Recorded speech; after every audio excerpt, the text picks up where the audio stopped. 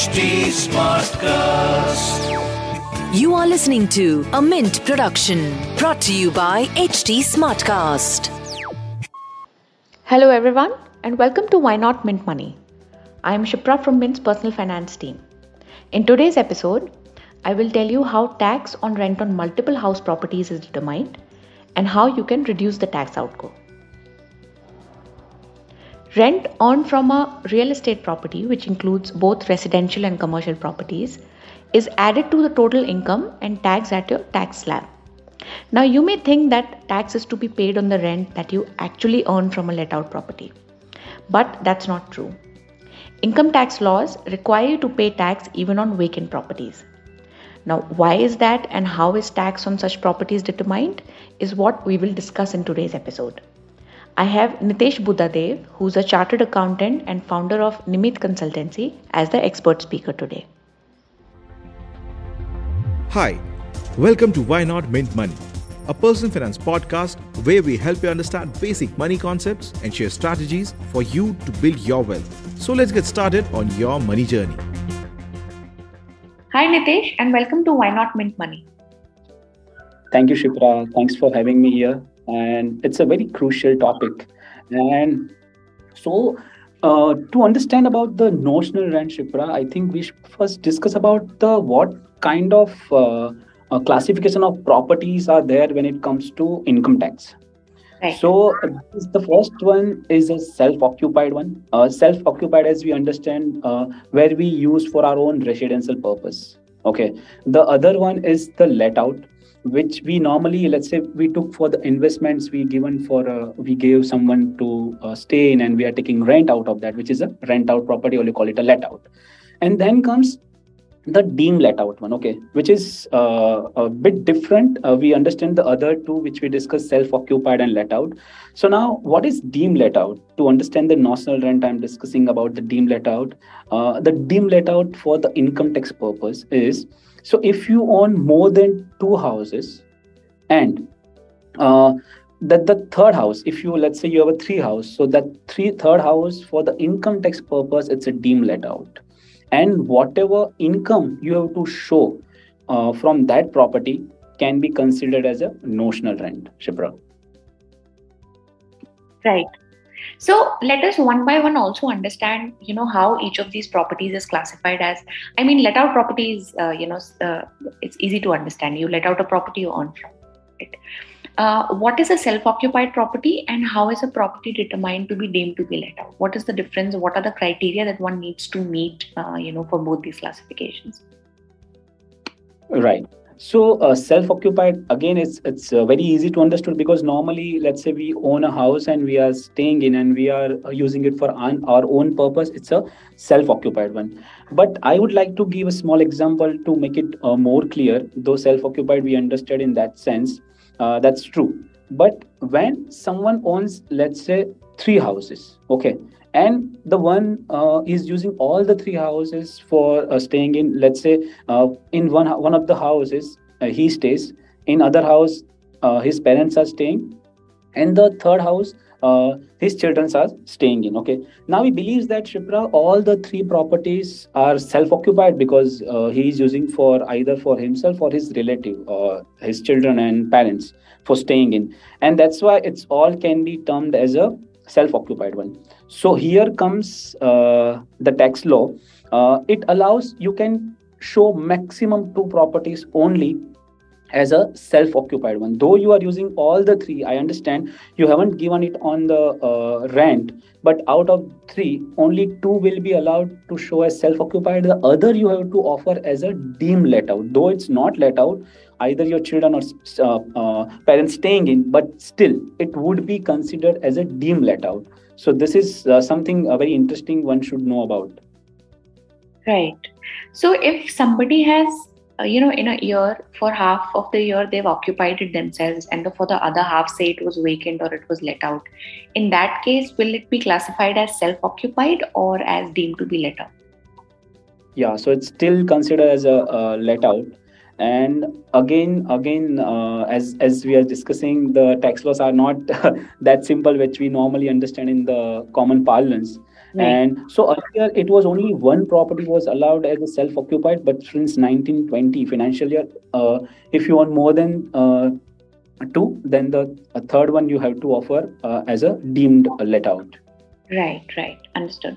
So, coming to deemed let out properties, um, again, are there any additional criterias like one needs to, not stay in the same city, or some of those criterias which, which make it a deemed to be let out property?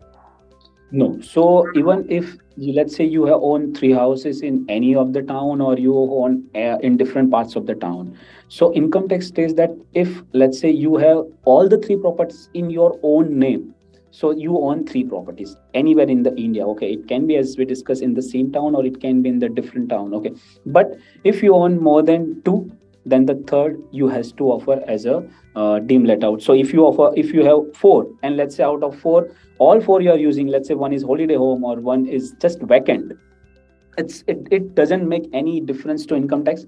So आपके नाम पे अगर more than two properties है, that's it, the third one has to be dim let out. Simple as that. Right. Okay. Okay. So that's about classification. Now, coming back to notional rent, how can a taxpayer determine the notional rent? True, but it's very crucial because see, right now we are discussing that even though I am using that property and I haven't let out, and so how can I offer it the deemed let out, because I don't know about what is the rent of that. And then comes the income tax provision to determine how you can show this as a notional rent and what would be that notional rent. Okay, so to understand the notional rent, we need to understand a few of the terminology which used for income from house property. The first one is gross annual value. Now, what is this gross annual value? Gross annual value means rent received or receivable or reasonable expected rent, whichever is higher of these two. But I understand we are talking about notional rent, so there is no question of rent received or receivable, right? So what is this reasonable expected rent? Now this reasonable expected rent is higher of either a fair market value, municipal valuation, or rent as per the Rent Control Act. So whichever is higher of these three, I have to show this as a notional rent, and I have to offer tax on this, Shipra. So this is how the income tax is providing how you can calculate about the deemed let out. So if it would have been the let out, then the rent received would have been there. But in our case, we have to go with the reasonable expected rent, and this would be the formula to calculate reasonable expected rent, and that's the notional rent. Right. And how is one supposed to get the municipal rent value and the fair rent value? Standard rent, I assume, is given by the Rent Control Act, so it is it's a fixed amount. But what about fair rent and municipal rent? So municipal valuation is available from the government offices, and the fair market value is determined based on what are the existing valuation going in that particular area. Okay, but this is quite flexibly available with the department, so one has to get from that. I know it's not that easy that available somewhere in online. But one has to do that due diligence to get that municipal valuation in that case. Right, right. And do all these three value need to be declared in the ITR, or no? One has to do one has to determine the value at their end, and then the value determined is to be put in ITR. How is it done? Right. So out of these three, whichever is higher, that you have to calculate, and whichever you have to select, and that you have to offer as a gross annual value. So gross annual value will show that higher of these three. So you just need to put the which one is the higher. But if income tax department has any other say that whatever you offered is not the higher of these three, then they can have a scrutiny, and they ask that this is not the actual valuation you have offered. Oh, right, right. Okay, so now coming to the taxation part, are there any tax breaks which are available on rent income?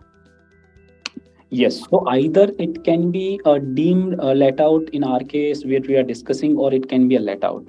So the first deduction you can get is the property tax paid. Normally we call it a municipal tax or a property tax. That is deductible. Shipra, one needs to understand here is that it should be actually a paid. Okay, So many a times it happened that during that financial year, if we don't pay the tax, we can't get the deduction of this. So this is the property tax paid. You can deduct from the rent. The other deduction called a standard deduction, which is 30% of the net annual value. Now we discuss about the gross annual value. So gross annual value, as we discussed, minus the property tax paid. Now whatever amount comes, it's called net annual value, and this net annual value ka 30% is a standard deduction. So sometimes we believe that, oh, I have incurred some expenses for this let out or deemed let out property. Can I take this as a tax break? No, because you are getting a standard deduction of 30% of net annual value, and that's you can take and show as a deduction. So your gross annual value less property tax, and then comes the net annual value, and that's 30% of net annual value as the deduction. So now whatever is the income, that's your income from the house property. After this, one which we all are aware that many people take loan to buy this property. It can either be a self-occupied or a deemed let out or a let out. So one can deduct the 2 lakh rupees of interest, up to 2 lakh rupees of interest. See, we understand, Shipra, there are two elements to a loan in EMI, a principal payment and an interest. So the interest element, one can take up to 2 lakh rupees if it's a self-occupied. But if it's a deemed let out, still it's 2 lakh. But if it's a proper let out property, then there is a unlimited interest deduction allowed. So it's not limited to 2 lakh rupees. Right. And the principal loan repayment, as we all know, it's deducted from ATC, that part of that 1.5 lakh rupees limit. Yes, yes. Nitesh, why is there a distinction in how much interest you can deduct on a self-occupied and a deemed to be let out property versus a let out property? Yeah, so the interest tax benefit.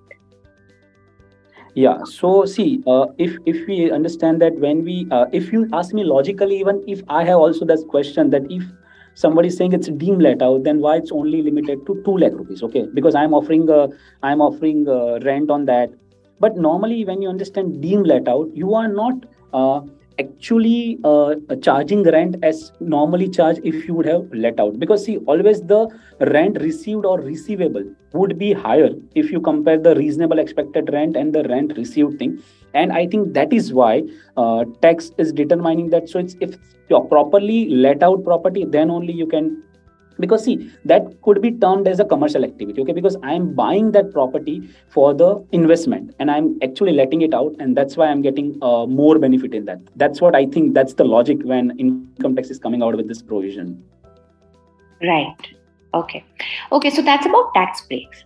Now, is there a way to optimize tax on rent from multiple properties? Yes. So first, tax planning or a tax hack, I would say that, let's say you own a 3 property, and as we discussed, you can't show all 3 if you are using all 3 as for your residence, or let's say even one of them is lying vacant, and you have to offer this as a deemed let out. So now, ideally, one should offer the one as a deemed let out, because it's your choice, right? Which one you want to offer as a deemed let out. So either it's in the small town where the rent income is less, or out of the 3, whichever offer a less notional rent, or a whatever income we are arriving, it's a least in the one, we should offer this as a deemed let out. So your tax payable on that notional thing would be less. That's the first thing. Now coming to what are the other tax planning could be done in this case. So let's go by one. Let's first talk about the self-occupied property. So see, there is no income in self-occupied property. There is no rent, of course. And so there is no question of municipality tax deduction or property tax deduction. And there is no question of deducting a 30% standard deduction. So is there any other thing available? Yes. And we all commonly know this interest income, interest expense we pay on the housing loan. So always in case of self-occupied property and one is having a housing loan, there will always be a loss from self-occupied property, which will be up to 2 lakh rupees. So this loss can be set off against any income. Okay, I'm saying against any income. So it can be a salary, it can be a capital gain, or anything else. So we all normally call it that your interest you get as a deduction. So this section 24 is dealing with the housing loan interest, and this is allowed here as a deduction. This is about the self-occupied property, Shipra. Let's go to deemed let out. In that case, also there is a possibility of a loss. Let's say that property is taken on a loan, and whatever interest portion we are paying whenever we bought, we have taken a loan for that, and we are paying interest on that. So now there is a possibility that there is a loss, and this loss also you can show this as income from house property or loss from house property. Coming to coming to let out property, let me give you a small example here. Let's say from a let out property, there is an income of 9 lakh rupees. Okay, we are just assuming there is a property we have given on rent, and there is an income of 9 lakh. And let's say we'll deduct standard deduction from that, which is 2.7 lakh rupees. And there is a expense element, which is your house, that property के लिए जो हमने loan लिया है उसको deduct कर रहे हैं, which is also in the range of 6 lakh rupees. Okay, so now in this scenario, because of all this expense, 6 lakh rupees of interest and whatever standard deduction we got, and due to that we are coming to a loss situation. Now this loss can be more than 2 lakh rupees. It is allowed, as we discussed, because it is a let out property. Now this loss can internally set off between any other house property we have let out, or it can be a deemed let out. Uske samne we can adjust this loss completely. It can be more than 2 lakh. So income from house properties can have more than 2 lakh rupees of loss internally, and we can deduct this. But the total loss after adjusting internally between the house property could not be more than 2 lakh rupees. That we need to see. And now that 2 lakh rupees, as we were discussing, can be set off against any other income. And now, so what are the benefit if I can't set off against any other income if I have a more loss than 2 lakh rupees, right? Internally, of course, it can be adjusted, but if you have a more loss than 2 lakh rupees, you can always carry forward for next 8 assessment years. And in next year, you can set it off against any of the house property income. So this is something very crucial to know about when it comes to tax planning or understanding how the loss can be benefited in case of house property income. And one more thing, Shipra, sometimes, of course, we recommend that one should file return always. But one element to remember here, this loss of house property can even be carried forward if one is not filed the return on the due date or not filing at all. So that's something to highlight here. Wow, that's a very useful tip about loss from income from property. All right, okay, so that brings us to the end of today's episode. Thanks a lot, Nitesh, for joining us today. Thank you. That brings us to the end of today's episode. If you would like to know more about this topic, or make a suggestion of a personal finance topic that you would like us to cover, I can be reached at Twitter under the username of Shipra Singh Saurath, and on LinkedIn at Shipra Singh. Thank you for tuning in. See you in the next episode.